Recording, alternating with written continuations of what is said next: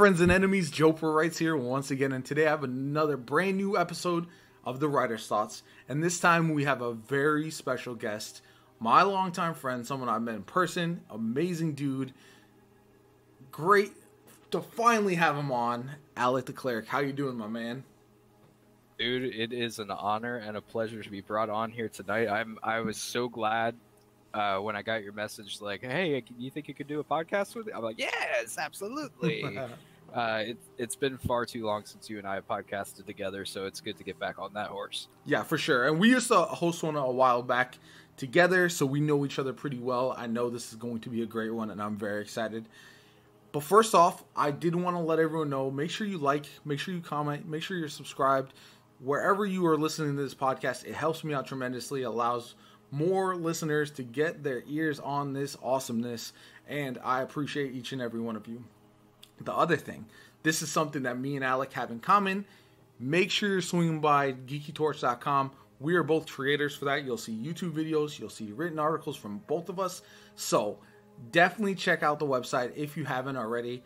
I wanted to plug that because I've been remiss in not doing so lately, and they have been awesome to me. I know. I've been slacking. So I'm very excited. We're going to be doing amazing things over there. So definitely check that out.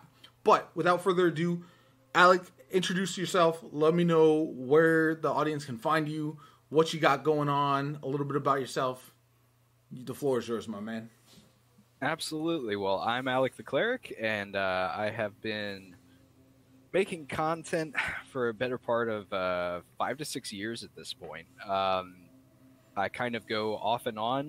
There's been a little while here where I haven't been able to make any content, but in the interim of that, I actually launched my own business, Transmutation Media, and I currently do multimedia editing for podcasters, for YouTubers, for Twitch streamers, and I've really found a lot of enjoyment in kind of the back end of content creation, like actually getting into the nuts and bolts and editing stuff. But I'm also at a point now where I can finally say that I'm ready to come back to creating my own content.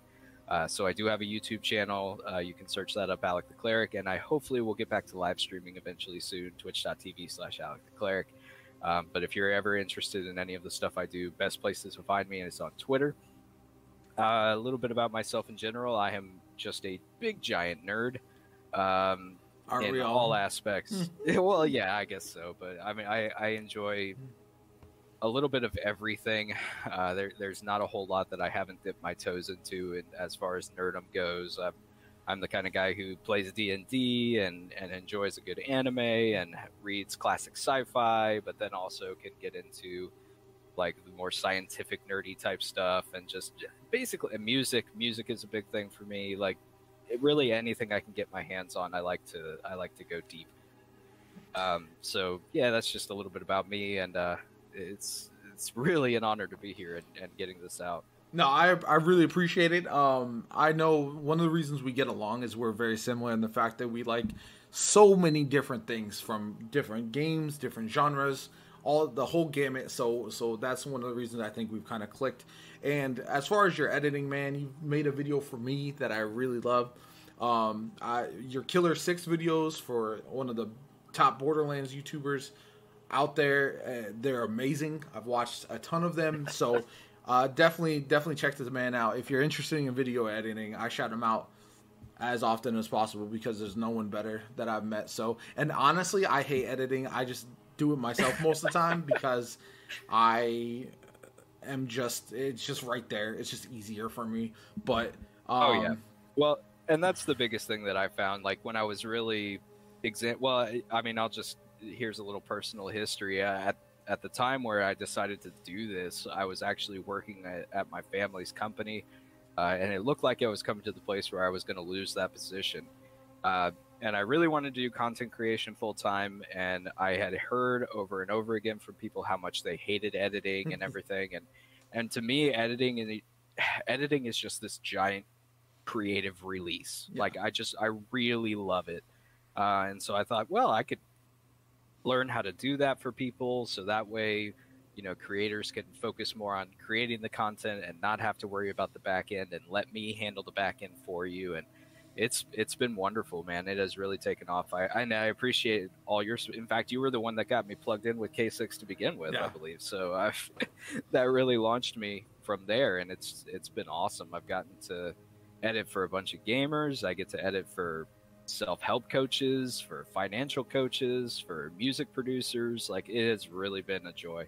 Yeah, that's awesome. And I my goal one day is to make it so where if I'm doing well enough, then I can just have somebody edit my videos, and I won't have to.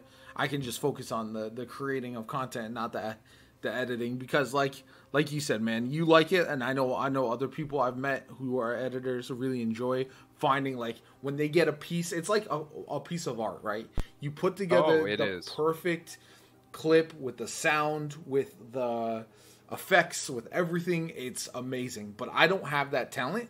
So for me, it's just frustrating because I'm like, oh, I can't get this to fit, and I've spent 6 hours on it. I'm wasting my time. But for those who have that eye for editing, it's amazing. And like you said, it is super creative. I don't think editors get the respect they deserve with regards to that either. So, well, I appreciate that. Yeah, no, it's a real enjoyment for me. And like I said, you were one of the people that helped really pushed me in that direction to begin with, and it's been all uphill from there. I love every minute of it. Yeah, anything I can do to help the homies grow is always something that I'm gonna try to do as much as possible. So anyway, let's get into the subjects for the week. I am kind of excited because it's been slow news-wise, but there's still so many topics to tackle that have piqued my interest. Like, the gaming world is in a lull with new releases, and yet random things pop up that are super exciting. We've got the landscape changing because of COVID as far as movies and TVs and stuff. All the time. Like, all the time, something else is happening that is going to catch everybody off guard. First off, I wanted to talk about Outriders. Now, for those of you who don't know, it's a new game coming from Square Enix. Some have called it a looter shooter, but it's not an ongoing game. It's not a permanent world like a Destiny might be. I would kind of say it's more like a Borderlands in the way that it's handled, as far as it's a complete game, but there is end game, there is stuff to loot, but it's not like an open world like MMO Light or something of that nature. It got delayed from February to April 1st. No joke, no April Fools. April 1st is the actual launch. It's a third-person game, which is interesting. We haven't seen a lot like that are third-person. And then it's going to be featuring a free-to-play demo in February. What do you think about the game? What have you seen from it? What are your thoughts about the demo? Instead of calling it a beta, that's kind of interesting to me as well. What do you think? Well, it strikes me. First of all, I haven't followed Outriders as closely. Like, I remember seeing it when it was first announced, and I am a big Square Enix fan. I like the kind of stuff that they put out. I'm a big RPG player when I can play RPGs, when I actually have the time to sit down and invest into them. Yes. And I love shooters. So, I mean, like, you marry those two things together. I think that's why I love the Borderlands franchise so much, and Destiny, and all of these games that combine the shooter elements with RPG elements. So, like, this game really does sound incredibly interesting to me. Am I surprised it got pushed back? Not really. Just given the landscape that we're in right now, you don't really think about how many different areas of society are affected by the current world situation. With us being in this pandemic and everything, game developers are struggling too. They can't go to their offices. They can't interact with each other like they used to be able to. So stuff is going to be pushed back, or stuff is going to come out slower. And it's one of those things that really doesn't surprise me given the state of the world right now. And I'm glad that they're only pushing it to April as opposed to, I mean, you and I have been in the gaming community to remember some of the development hells that have gone on over the years. So the fact that it's, the fact that they're actually taking the time to hopefully get it right. I'm always a bigger fan of developers pushing a project taking the time to get it right than forcing something out and patching it to a playable state later on. Yeah. Like that always just drives me crazy when developers think it's okay to release a half finished or a messy project and just be like, it's okay, everybody. You know, a year from now, this is going to be one of the best games you've ever played, but, you know, suffer with us right now. I would much prefer that they go ahead and push it back and take some time and allow the process to really work. You know what I'm saying? Yeah. No, I agree with that. I think something that's hard, right, is that sometimes games, you need to decide when to just push it live, because like the ongoing games are like your Destiny, like your MMOs, like even your COD games, your PvP games that are like that, Battle Royales. There are going to be issues that are going to arise, right? And so that's just inevitable when you scale up from your testers, who are a small number compared to the number of players who are going to actually play the game. So there's going to be issues. I understand that. But I'm with you in that, not only for making the game as full as possible, but like, one thing I've noticed is that, and this is where I think these games, if you're going to launch another Destiny type game, even though Outriders isn't necessarily that, but even with Outriders, if you're going to launch a game that has end game, it's got to be ready from the start, even if you don't launch with it. So yes, one of the problems that Avengers has had, right? A lot of people pan that game. I still really enjoy it. I still play the game. And it's the same kind of concept that Borderlands has had issues with regards to the third installment. It's the same thing that Destiny has at times. When you don't have that ready, now your team has to shift and fix all the bugs and the issues that are popping up with an ongoing game, or with a game that has end game, right? So all of your stuff that you had planned, your roadmap, it all gets delayed. So now you have lost too much of your player base from the time that you went from launch until your end game is ready and you've actually been able to put it out and fix bugs and stuff. That has to be ready from the beginning. And I know you got hard deadlines, but that's got to be a number one priority. And that's one thing that I hope Outriders, even though it's not an ongoing game, I hope if it's a game that has end game, it's ready right at launch. If you want the players to keep playing after they go through the campaign, you need that extra content to be ready. Or if not right at launch, it's got to be dropping a week, 2 weeks after, like really fast, as soon as people get through the campaign. Because you and I both know developers seem to always underestimate how quickly players will chew up content. Oh, yeah. And I was just about to say that. I mean, a lot of developers seem to have this naive thought that, like, okay, we'll put this out and, you know, we're going to have in-game and it's not ready right now, but don't worry, it's going to be ready 6 months from now. And we don't have to worry because surely nobody is going to consume the entire thing in that time period. But then you always have like that group of players that's like, a week later, well, I'm done. Yeah. You know, like I've literally done everything. Now I'm going to sit here and wait for end game stuff. So it's, I don't know why a lot of developers have this thought that like you said, underestimating their player base. Well, like I don't know if it's necessarily just the developers. It's obviously higher ups, board members, people who are in charge of costs and stuff. So it's a combination of a lot of things, and I think that's the hard part, right? Is that everybody wants to be successful and make money, but if you're going to be successful long term, right, your launch has to be good, and your first month is crucial. And that's the one thing, like you look at Cyberpunk, the damage that's done to that developer, to that brand, is going to take a long time to fix. You look at some of the problems. You look at BioWare with Anthem, with the latest, with Mass Effect Andromeda. These companies are finding it hard to bounce back because they weren't ready at launch. And there's a lot of reasons that might be the case. But at the end of the day, a Subpar launch will ruin a game for a long time.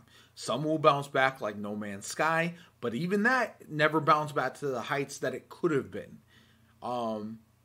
So it's tainted, right? Yeah. Like it'll always have this tainted feeling about it. And I've played. I mean, No Man's Sky is basically like the perfect example, right? Because there was a lot of stuff going on behind the scenes of No Man's Sky when it was released. But when it was released, in the state that it was released in, we all turned around as players, and I was guilty of it too, turned around and said the developers are liars. You know, they promised us all of this, and nothing of that is in the game, and blah, blah, blah. And obviously, we didn't know everything that was going on behind the scenes. And I've played No Man's Sky since it has become really the gem that it is now. I mean, It really is a wonderful game now with so much to do. And I definitely encourage everybody to check it out. But, like, it's really the perfect example of how that first week, that first 2 weeks can ruin something in the public's mind for a very, very long time. No, because there are still people I know that I've told, play No Man's Sky, you'll enjoy it, and they'll be like, hey, isn't that game where like the developers lied to everybody and I don't want to support them? I'm like, no, they did. Okay, now I got to go on this whole diatribe. Yeah. You know, so people just don't want to get into it. Fallout 76 is another great example of that, where it's like the people who still play Fallout 76 really enjoy it now, right? Just like a lot of games that people still enjoy that started off really rocky. It's just a shame that the player base is so much lower than it potentially could have been. Because I'll tell you what, man, the thing that's missing from these ongoing games is exactly what Fallout 76 provides. The Rust-like survival aspect, right? Mm-hmm. But they just made so many missteps with regards to launch that you're just never going to get enough people back on the train to make it as popular as it once could have been, and that's really unfortunate. As far as Outriders, do you think you would try out the demo, or you think the demo would be enough to win you over if it's good enough? I mean, look, I will never ever object to developers putting out any kind of a demo, any kind of a beta test, anything like that. Now, obviously, those things don't always tell the full truth of what the actual game is going to be. But at least it's something. You know, a lot of times with these pushback that these titles get, you know, if the players just had something in their hands that they could look at and get excited about, maybe that would help them kind of weather the storm of development hell. Yeah. So the fact that they're willing to put out something in February to at least, you know, whet the appetite a little bit, you know, I'm willing to give it a shot. And gosh, demos have kind of become a thing of the past, really, haven't they? I mean, well, when you said the word demo, I was like, oh man, I haven't heard that word in a while. Yeah, a lot of companies go with beta, but the beta feels like it's a work in progress, where a demo seems like a finished portion of the game. So you should know exactly what to expect. Now, not ironically, but funny enough, the game that had the demo that excited me the most recently, Final Fantasy VII Remake. I was skeptical about that game, and then I played the demo and I was like, okay, this feels like Final Fantasy VII, but it feels new and exciting. And after Final Fantasy 15, I was unsure if I was going to dive into it, but honestly, that demo changed my mind quite a bit. And so Square Enix seems to be one of the developers who's like, okay, we understand what we can deliver. We can make these demos feel really good. And for the players interested in that game, it'll give them a little bit of hype and a little bit of something to grab onto and be like, you know what? I like the way this game feels. So I'll probably give it the benefit of the doubt.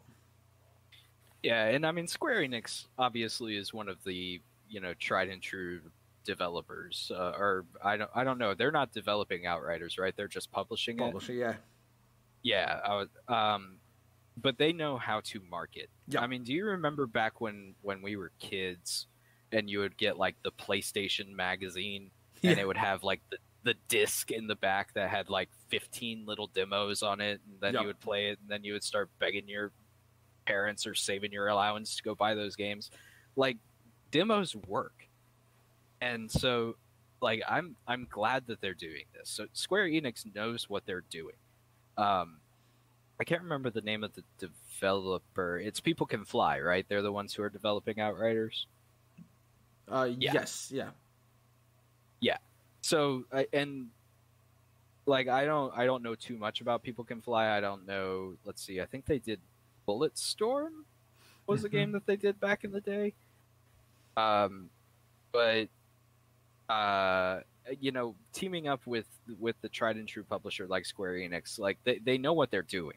Yep. And so I think this is not a mistake making a demo. I think it could only help to kind of get more people on board as they wait for the actual release. And I hope that they know what they're doing in the sense of that release date. And I just hope it doesn't get pushed back again. Yeah. Obviously, I want game. I said earlier that I'm fine with letting the process take its course, but I'm also a gamer, and gamers are impatient, and I want to have it now.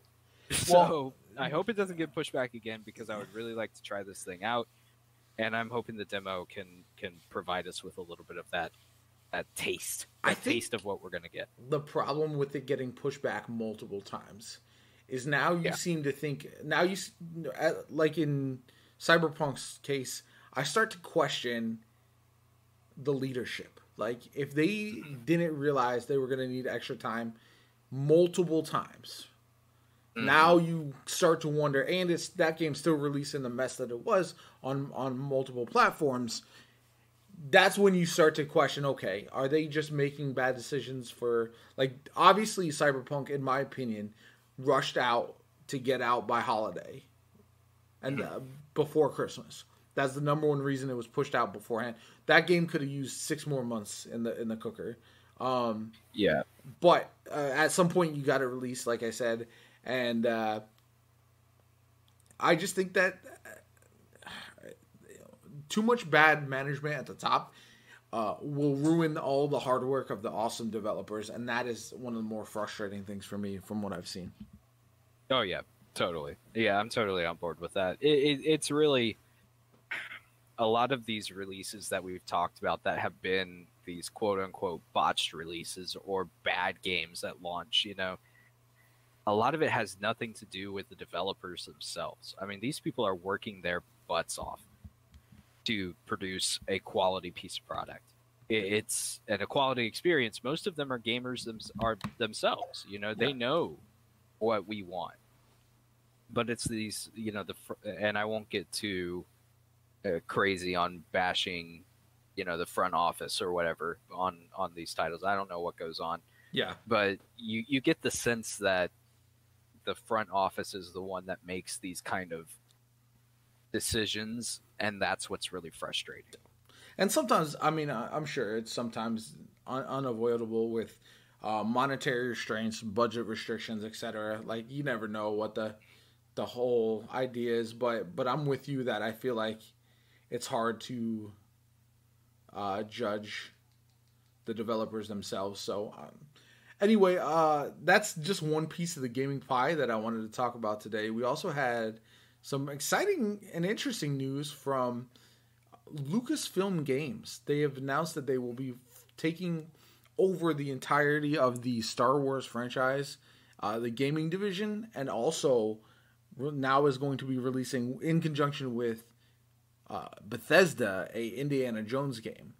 So this kind of coincides with the revival of Star Wars. Ever since we had Rise of Skywalker, which was not well received, but then going from there to The Mandalorian, and after The Mandalorian, we had the announcement of, I mean, more shows and movies than I can count from the Star Wars franchise. And I'm excited about that for sure. Now that the games division is under their care, including, like, you have games, you have, what's the newest Star Wars game? Squadrons. Well, Squadrons, yeah, and you have that, and then you have the standalone Star Wars game, the Jedi Fallen Order. Fallen Order. Yeah, I didn't play that one as of yet, but they feel they're so different in the genres that they're in, but still being under the Star Wars franchise. So, what do you think about how they might be tied in together? Where the Star Wars gaming genre franchise is heading and all that kind of good stuff, and then kind of touch on the Indiana Jones game as well. Yeah, well, I mean, okay, so I'm a huge Star Wars fan, and really I'm a big Lucasfilms fan in general, because, you know, I'm also a big Indiana Jones fan. I grew up watching this stuff. Like, this is my childhood personified, right? So, and it's funny because Star Wars games over the years, like if we go all the way back to like the original Lucas games and stuff like that, they've always been kind of hit or miss. Yeah. You can point to and say like those were real jewels of games. And then there are some that were just kind of like, it just didn't quite hit it. Like just didn't quite get there. And then of course with all the fiasco that happened with Battlefront 2 and their loot crate system and what basically became pay to win and all that garbage. You know, I'm glad that they are stepping back in and that they are doing better, because these last two Star Wars games have been pretty damn good. I don't know if I can swear on this podcast or not. Yeah, but yeah, go on. So deal with it. Yeah, by all means. They've been pretty damn good. Fallen Order was good. I liked it. Squadrons looks amazing. I have yet to really get my hands on it, and I really, really want to, because I love dogfighting games too. I was a big Rogue Squadron player back in the day on the N64, and like that was the creme de la creme. So I really want to touch Squadrons at some point here, but I mean, we'll see. It's Lucasfilm has just had such a it's been tumultuous, if that's the right word. Like It's been big highs, it's been big lows. I was one of the people that was really not sure what Disney was going to do when they took over Lucasfilm. Mm-hmm. I've been pretty happy with the results so far. Under their management, Star Wars it's been Star Wars, and it hasn't been too terrible. I haven't been as angry as I was when the prequels were released back in the day. But you know, I think that, and especially since now they're willing to look at titles outside of Star Wars.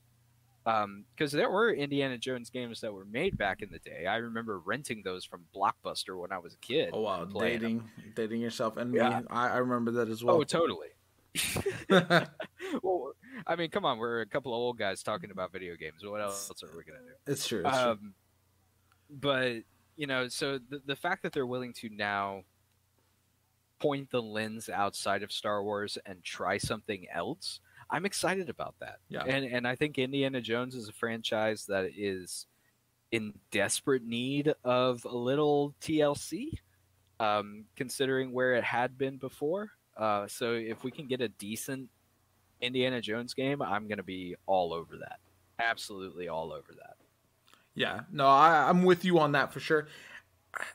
Star Wars is interesting. I am fully invested in the updated Star Wars movement as far as the shows, the games. I'm excited to try those out and test, see how good they do. I'm excited that they're finally going to be unified under one banner.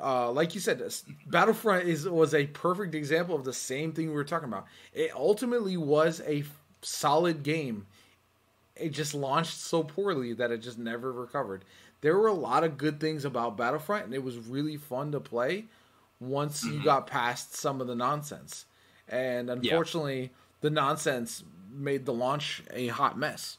And there's not that's what it is. It's, if anything can be taken from developers, get launch right. Even if it takes delays, even if there's whatever you got to do, launch has to be solid. It doesn't have to be perfect, but it's got to be good enough. and no major drawbacks, because that's ultimately what'll kill it. As far as Indiana Jones goes, what I'm curious about is how they're going to make it feel different from franchises like Uncharted, Tomb Raider, those kind of things that we've seen a lot of the Indiana Jones-like adventures. How are they going to make it feel like, I know Indiana Jones is a different franchise than those, but how are they going to make it feel special in comparison with those franchises that have already had so many titles released doing a similar thing that you kind of don't want it to be redundant. You don't want it to feel the same as any of those, you know what I'm saying? Yeah, and I think we're going to have a little bit of that. Like, I think that's slightly unavoidable. And the only reason I say that is because Uncharted, like if you think back to when Uncharted was released, like that was the Indiana Jones game I had been waiting for. It just wasn't called Indiana Jones. Yeah, 100%. You know, it was called Uncharted, and Nathan Drake, it was an incredible character. It was an incredible franchise, and it set the bar for that kind of adventure saga type game.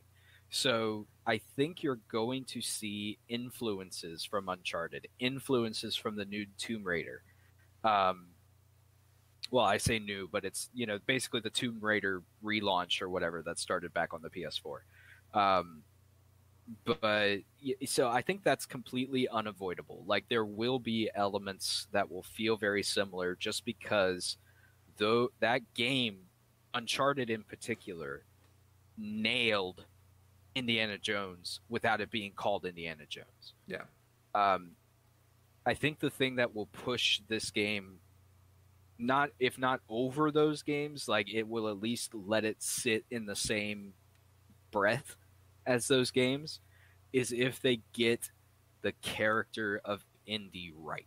Yeah. Because I think about the worst thing they could do is release an Indiana Jones game and it not feel like Indy. Yeah. You know? Like, it will be a special layer of hell that they can go to if they screw up Indiana Jones. Yeah. And that's just the way that I feel about it. But I think that they definitely have the ability to do it. And I think the touch of Uncharted and the touch of Tomb Raider, like you take the best elements from those games, but then you make it your own with this character that we all wish had been Uncharted. You know, anybody who is an Indiana Jones fan, you couldn't play Uncharted and not think, oh my God, this is an Indiana Jones game. Yeah. It's just not called Indiana Jones.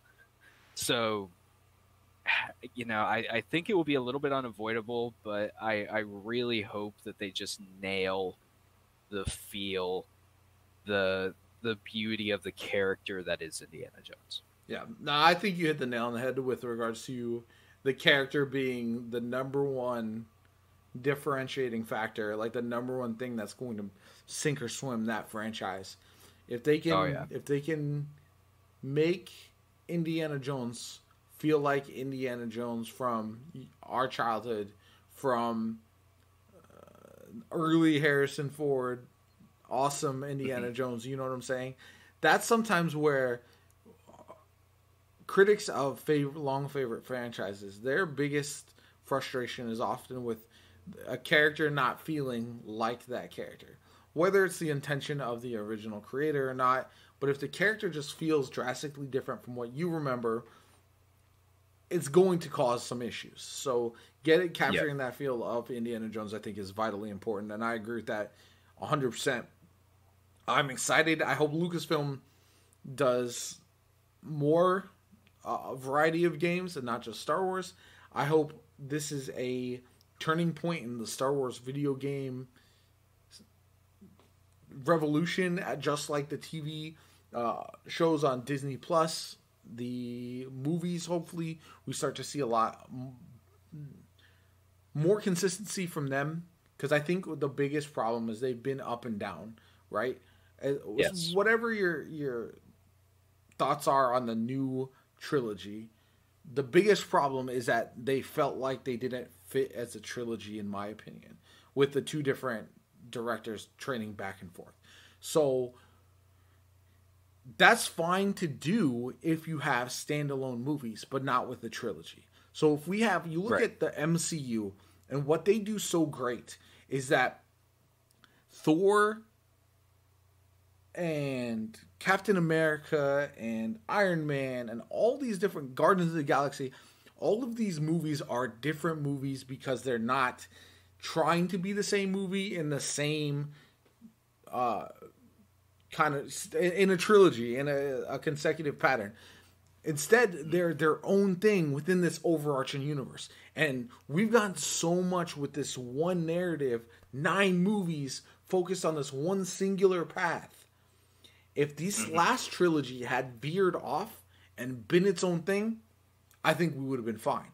If these new movies veer off, you can include favorite characters from the past. Look at The Mandalorian. I don't want to spoil anything, but the last episode had a major appearance from a character everybody knows, you know? So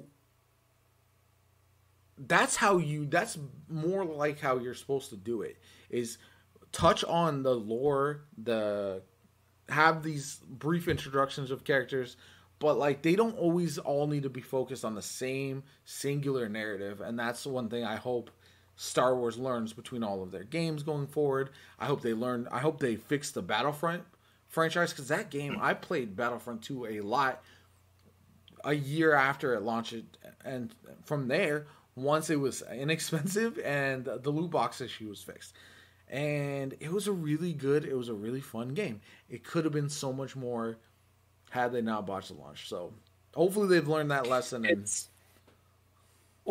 And here's the thing, right? Like, with any kind of franchise like Star Wars, like Indiana Jones, these super beloved, or I'll even point to another franchise that has nothing to do with Lucasfilm, but later this year, there's a big Harry Potter game that's coming out for the PS5, and it's like the first, basically, Harry Potter MMO that's coming out. Harry Potter, major franchise. Anytime that you start tinkering around in these worlds of these major franchises with these super dedicated fans, you are playing Russian roulette. You better get it right, or else you will be haunted by it forever. They will never, ever, ever let you forget it. Yeah.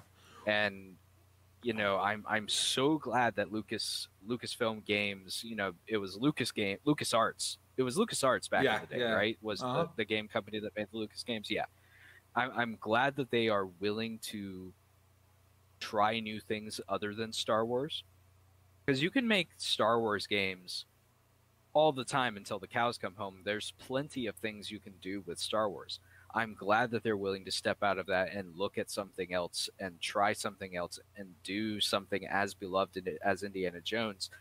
And I am also scared as hell because I don't want them to screw it up. Yeah. I really don't want them to screw it up. I feel like that's the hard part. And that's why I think a game like Fallen Order can succeed where other things have, like when you have a new character in the universe, there's no expectations, there's no like Indiana Jones, you're supposed to know how that character is. It's not a fresh character, not someone you can mold from nothing.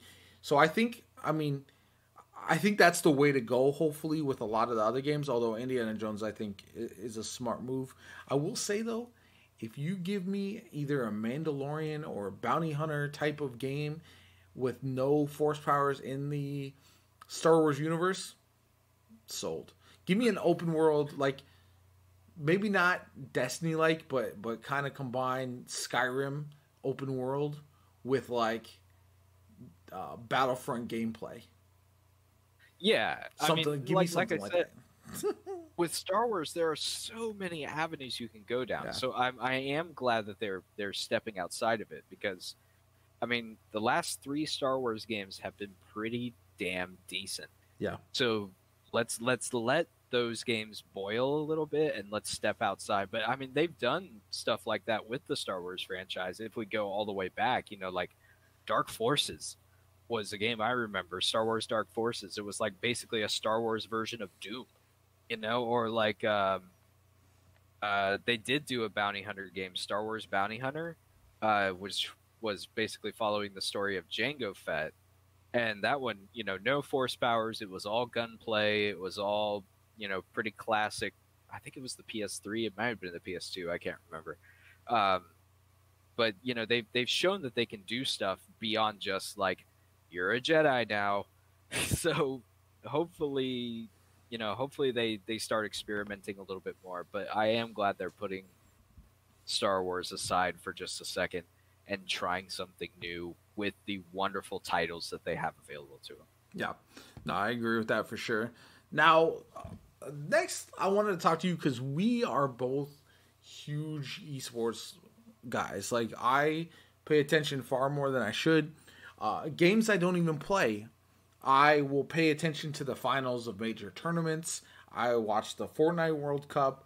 I'll watch the COD League when it's the finals. We're going to touch on two things, but first I want to see, what of all the games out now, or potentially coming out, or genres, where do you see esports going from here, and what do you think is going to be the next major step for esports? Oh boy, esports is hard right now. It's hard to really pin down esports right now, because I think, honestly, I think that esports has one direction to go, and that's up. We're in a day and age where, with this pandemic, with real sports, or you could say quote unquote real sports, have just we almost had a full year without any actual sports. And I was like, oh, this is esports' opportunity to really step into the limelight. And they kind of missed that opportunity a little bit. I know that there were some esports that got some actual national syndication while all the other sports were down. I think Hearthstone was getting some feature on ESPN. I've been following the Overwatch League because I think that it's an incredibly well-produced esport in general. But I really think esports is only going to go up from here, just because it is so... What's the right word? It feels so obtainable. Does that make sense? Mm-hmm. Like as a kid, when I'm sitting on the couch watching football or something like that, it's like, oh, I want to do that. Okay, well then this is what you got to do. You got to start working out. You got to start playing football. Oh wait, you're 13? Well, you probably already missed your shot, because you should have started playing football when you were fresh out of the womb in order to have a shot at getting to the pros and blah, blah, blah. But esports has this very unique, everybody sits down, can watch an esport, and then be like, ah, man, I feel like I could do that if I just practiced enough, or if I just played enough, It's got this draw that I feel like is kind of missing from professional, quote-unquote, real sports nowadays. And I can only see it going up from here. Now, as to what the next big esport would be, that's tough, because I feel like the landscape is so wide open that at this point, anything could be an esport, if only there was enough player interest, a little bit of star power behind it, and enough money to get it up off the ground. Yeah. I personally feel like the Overwatch League, I know it's kind of taken a dip in the past year or so. It's kind of one of those that people are saying is on its way down. But the way that they produce the show, but the way that they set up the league with having franchise teams from different places, it felt so powerfully like a sport the more I was watching it. Yeah. To the point where I went and bought Florida Mayhem gear, just because I was like, nobody is going to know what this is when I wear it out in public, but it says Florida and an esports team under it, so I'm going to freaking buy this, you know? It was just it's hard for me to say which one I think could be the next big esport. I think Fortnite obviously is one of the most popular games in the world right now still. And you got so many young people, like really young people, playing that game and looking up to these major Fortnite streamers and esports players. Like, I think Fortnite is probably gonna be around in the esports team and get bigger over time. But I really can't pin down which game I think is the next big esport. Like, did you have something in mind where you were thinking? Well, a couple things. I think one, just like sports were a little hurt with the pandemic, esports as well. You look at they didn't have major crowds, but you look at the Overwatch League, you look at COD League and all those. The lack of LAN events and the lack of crowds, I do think hurt the productions just a little bit, because they are very professional productions, and I think.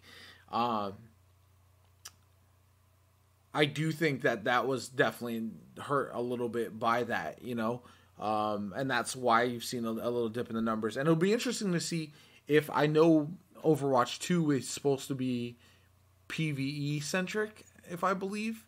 That's kind of word on the street. Yeah, from what I'm just a huge Overwatch head, so sorry.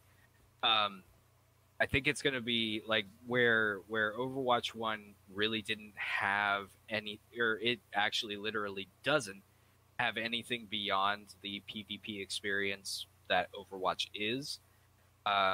There is, I don't know if it's a separate mode or if it's like a separate big chunk of the game is going to be PvE based. But from what I understand, that is going to play a huge part in it. But I imagine the esports side of Overwatch 2 will still be pretty much what we see now. Yeah. Well, I don't think that the actual experience will change, but what I was going to say is maybe a little bit of an updated feel to the game. Because one of the hard parts with your long-time esports, like CSGO, like Overwatch, is at some point they kind of feel a little bit like the same thing. Like COD does it because COD feels different every year because it's a different COD game. Even though in general COD feels mostly the same. Sometimes they switch to more or less players, whatever. I don't think you can do anything like that with Overwatch, but it'd be interesting to see if they got an updated rule set or updated some update with Overwatch 2 that made it feel a little bit fresh, even though it's not. Like, you look at Fortnite, when they have their next World Cup, the map is going to be completely different. The guns that are in the game are going to be very different compared to what we got the last one. So I think that's one of the things that might be missing a little bit from Overwatch, but at the same time, you don't want too much of a change before a major event and to throw everybody off. As far as what I see as the next major one, I've been watching end of tournament Valorant games, and that one captures me in a way that CSGO never will. Just because it just looks so much, I don't know, it just looks more modern. You know what I'm saying? It's sexy. Yeah, I mean, let's be flat out. It's sexy. Valorant is sexy, and pros. It is a sexy game. Yeah, pros will always complain a bit about the heroes, right? Oh, this one's overpowered. This one's overplayed.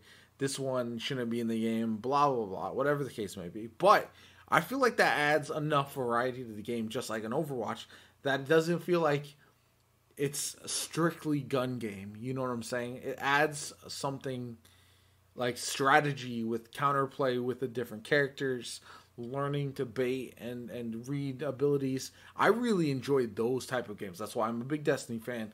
That's why I like those types of games and why I think Valorant has the potential. Not only that, but so a lot of games that I see launch, right away they're like, this is going to be a competitive esports game. Valorant said it was going to be a competitive game from the jump, but they have been slow to roll out their tournaments, and it feels like they're really trying to get everything right with every step of the way. Riot obviously does a good job. They know what they're doing with that, but that's one thing that I've seen so far.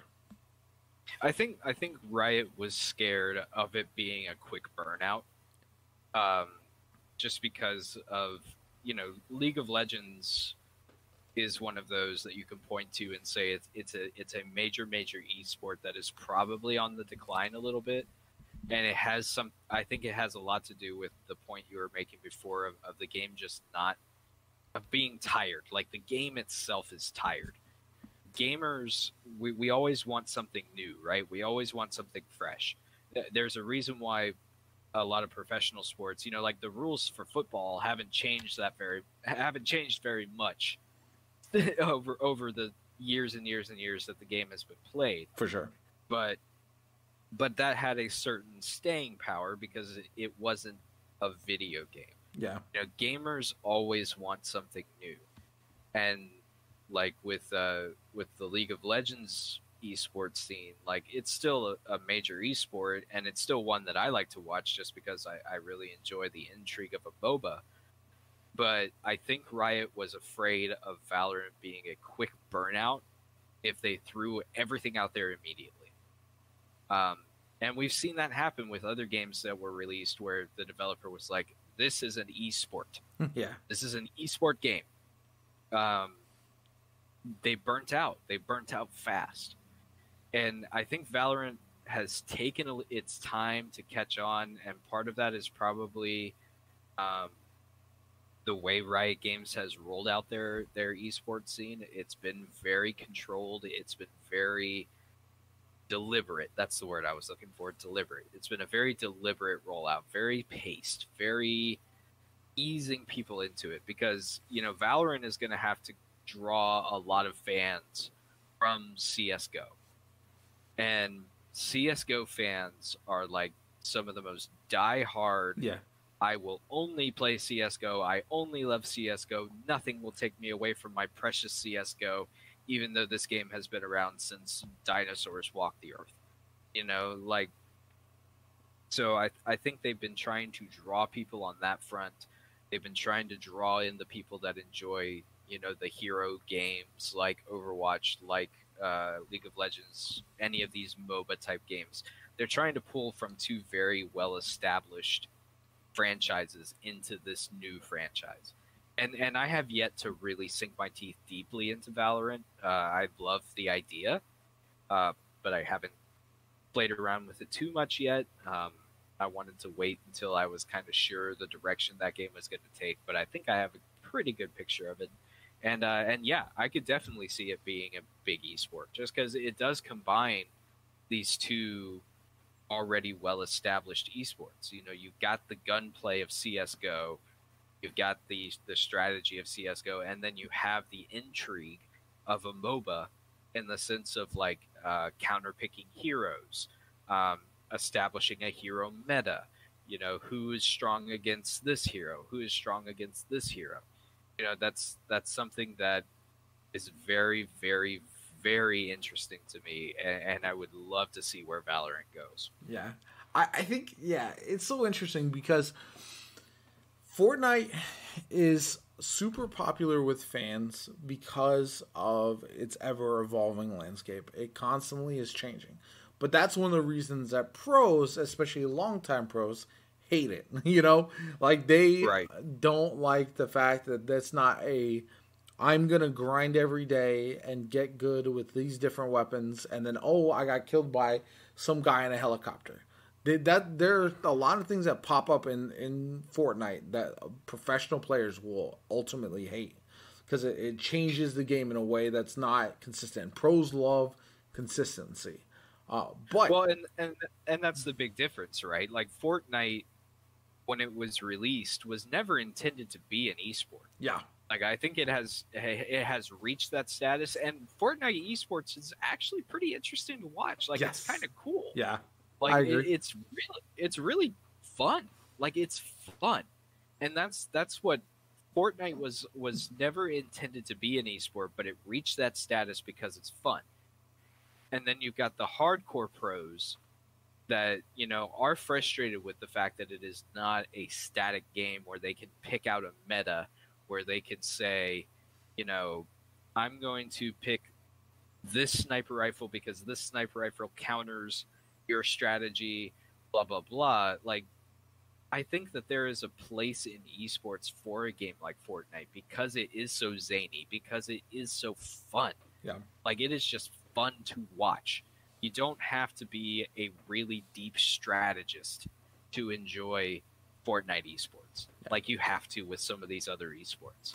Like, if I started rattling off like all of if people used to hate when I would watch League of Legends esports back in the day because I would just start rattling off, like, oh, I can't believe they picked this hero because it's not in the meta. This is an outside meta pick. They're going to get countered hardcore, and then they're going to get, they're going to get pushed up middle, and everybody's looking at me like I got lobsters growing out of my ears. Yeah. So, like, yeah, I think that Fortnite is in a very unique place because it is so popular, and its popularity has basically pushed it into the esports scene, Exactly. even though it was never intended to go there in the first place.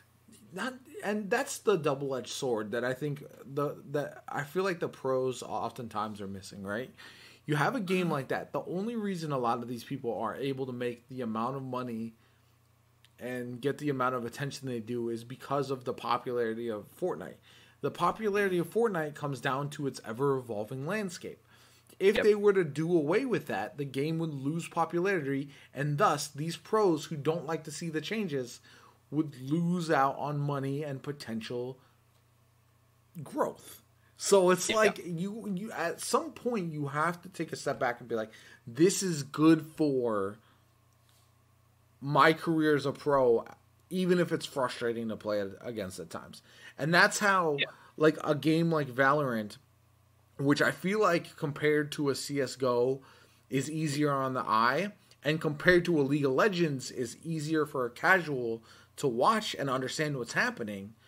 Because of that, that's why I think, and it's got the characters that look really cool. It's got awesome looking skins, and some of their skins are unreal. They're super expensive, but they're unreal. Like a dragon that becomes part of your arm is a SMG. It's insane. So because of that, the way the game looks really nice, and it combines very strategic gunplay and character abilities, and that's why I feel like that game has so much potential, because it captures a lot of elements. Now, we'll see how well Riot does in balancing everything going forward, how well it actually does take off, because it is the one downside. And I play a game called Rogue Company, which is the only real console PvP game like that. Like, its main game mode is Demolition, which is kind of like it's the same thing. You plant the bomb, defend it, or you got to defuse the bomb if they, you know what I'm saying? Same thing. Right. Same concept as a CSGO, as a Valorant.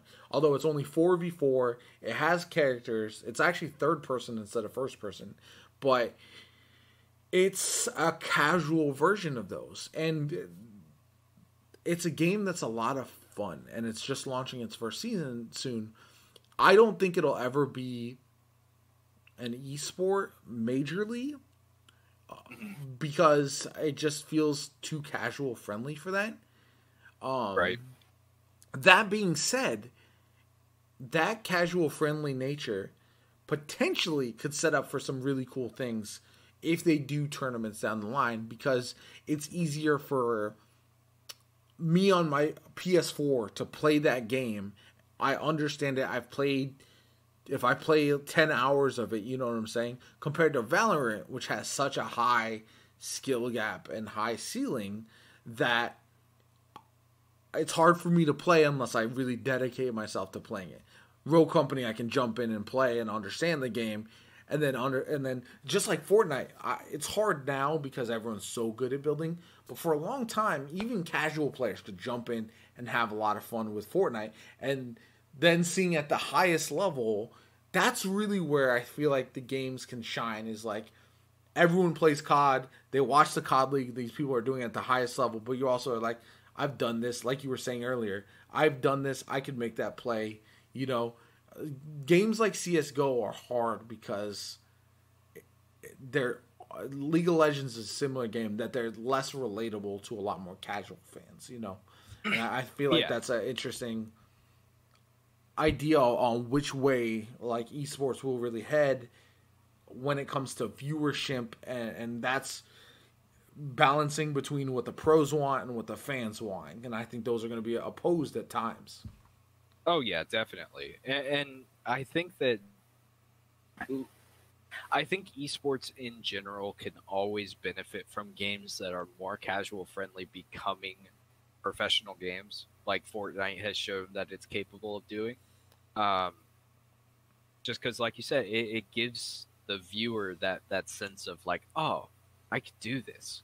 You know, it's relatability. It's I'm having fun, and I don't need to know every minute detail of everything that's going down.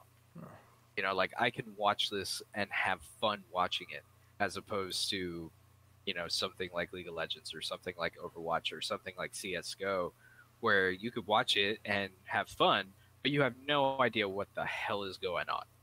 You know, so I think esports can really benefit from these more casual, friendly games doing well enough to propel a pro scene. Yeah. You'll always find pros. You know, you will always find people that are just that good at whatever game it is that they could compete at the highest level.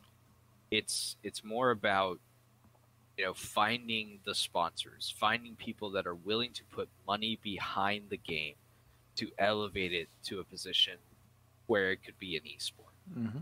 You know, Fortnite is kind of an odd fish because that one didn't have a lot of investment behind it, and it is at that level just because it's Fortnite. Yeah, you know, it's the most so popular game in the world. It is, whether you love it or hate it, it is the most popular game in the world.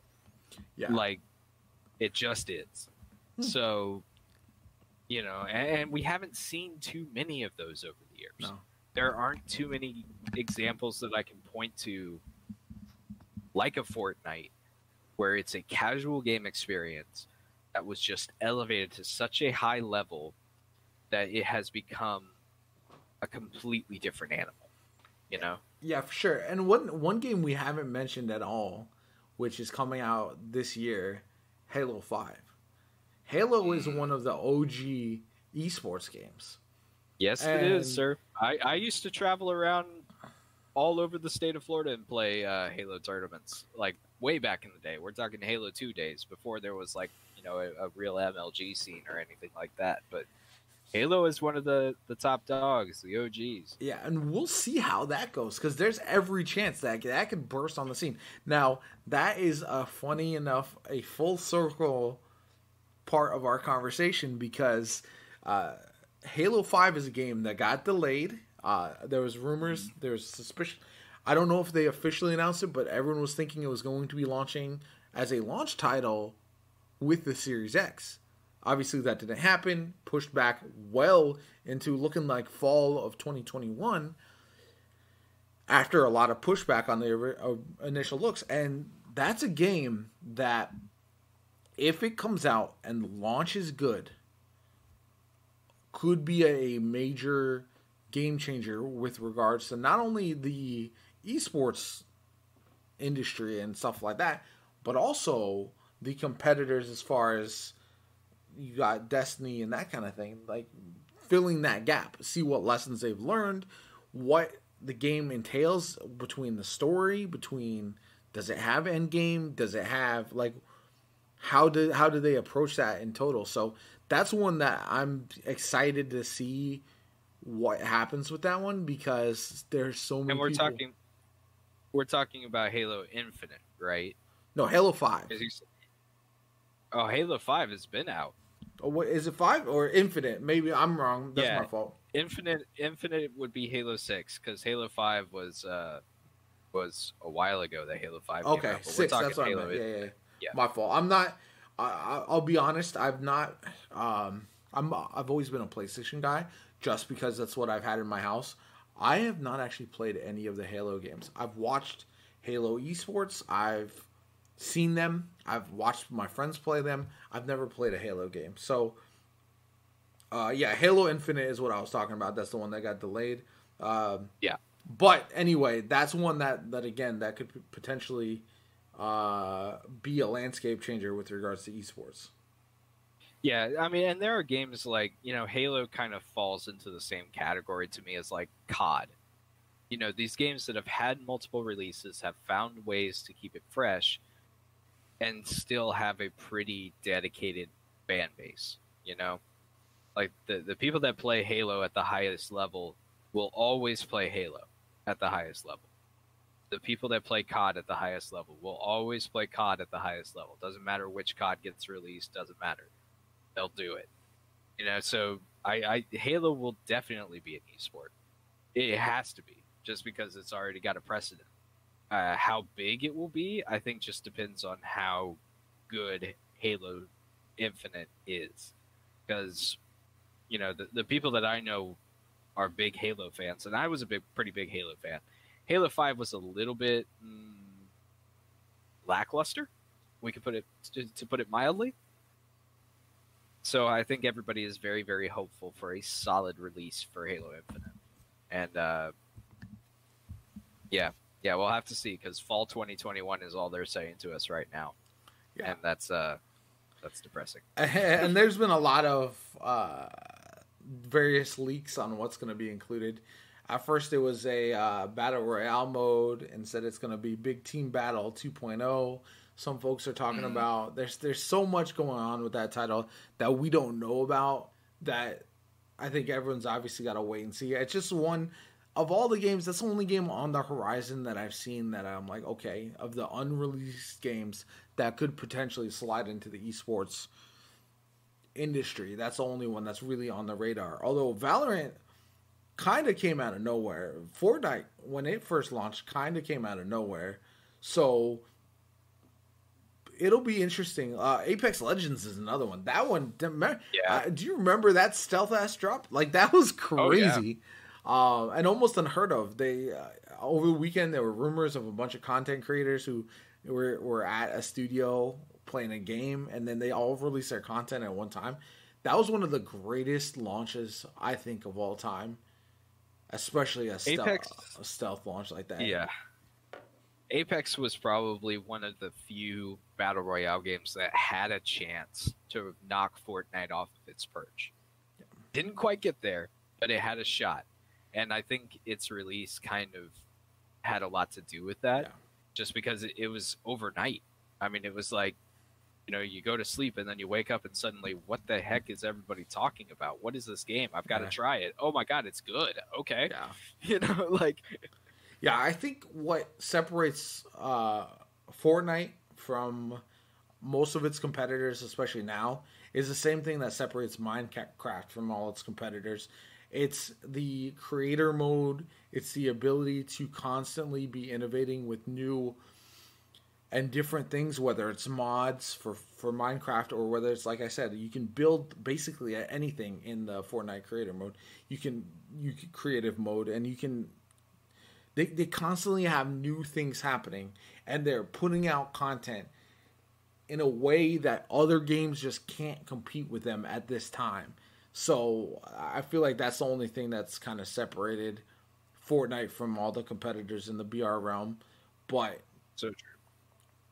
Yeah, I mean, that's about it. I think that touches on most of the things I wanted to talk about with regards to the esports and everything this evening. Is there anything else you wanted to touch on before we kind of take off? Oh man, I think I'm good. Everybody go watch esports, for the love of God. Yeah. Go watch it. Like, I know a lot of people are kind of like, I don't know if I want to get into that. Go watch it. Especially a lot of these established esports leagues. It is just fun. Like, it is a lot of fun to watch. It's high. A lot of them are really high quality. It feels like you're watching a very professional thing. Like, it's hard to describe until you start watching it, but you get sucked in, man. Yeah. Like, I get sucked in watching esports. I really do. So if you haven't given esports a shot, any of your favorite games, there's bound to be an esport out there for it. Go check it out. Go check out your pro scenes. Support that kind of stuff. 100%. I definitely agree. And I think even my wife, who's not a huge gamer, I got her. We were watching the Fortnite World Cup, and she had a blast with it. She likes watching some of the tournaments and stuff, even though she doesn't understand a lot of it. It's still exciting to watch. So I think that's been awesome. Yeah, so that's gonna do it for us tonight. Alec, where can we find you again? Reminder about your channels. What? Yeah, absolutely. You can find me on Twitter at Alec the Cleric. If you're interested in my editing business, that would be at transmute_media on Twitter, or you could just Google Transmutation Media.